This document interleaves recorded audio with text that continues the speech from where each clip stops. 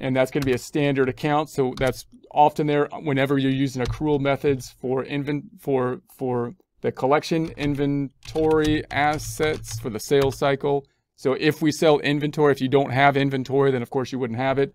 I'm going to call this one furniture and equipment. Now that one I'm combining two things together. I'm basically putting all my property, plant, and equipment, or furniture and equipment, in one account instead of breaking out the fixed assets, but they're going to be long-term assets. I'm going to call this accumulated depreciation.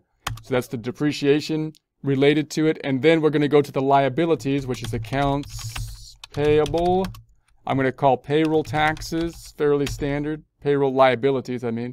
Liabilities, which is taxes payable. And then sales tax, we're going to assume we have to pay sales tax payable.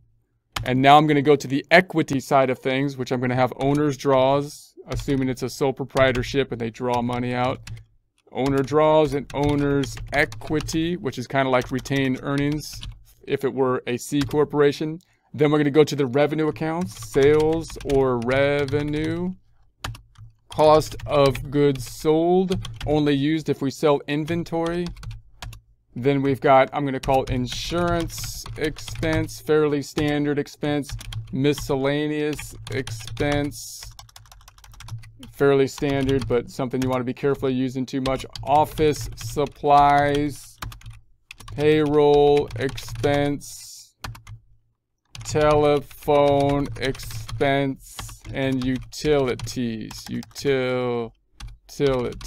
I think I didn't spell that right. I'll use this, then spell check if you can't spell utilities right, and see if you got it close enough so it fixes it properly. Okay, so there we go. Okay, so then that I'd like to now color code these just to make it a little bit easier on the eye. I wouldn't do this all the time for my personal practice, but it is often easier to use, so I like to break that out, and it might be easier for us to focus in on here. So and it's good practice in Excel for formatting's sake. So let's add the green ones are going to be the assets. So assets go on down here to the accumulated depreciation. I'm going to make those green with a dark green background and a light